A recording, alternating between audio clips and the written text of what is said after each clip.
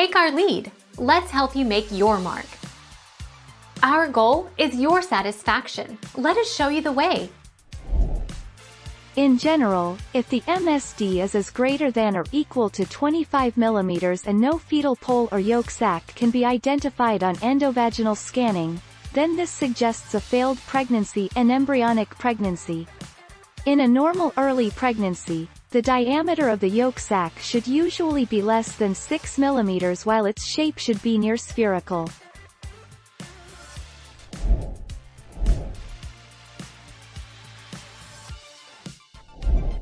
Make your mark. Take our lead. Sometimes, the yolk sac is not visible during the first ultrasound scan. If no yolk sac is seen in the ultrasound, it could merely mean that the gestational age has been misread. If the pregnancy is progressing well, a yolk sac, and possibly a fetal pole, should be visible by then. Thank you for watching. Please subscribe and hit the bell notification.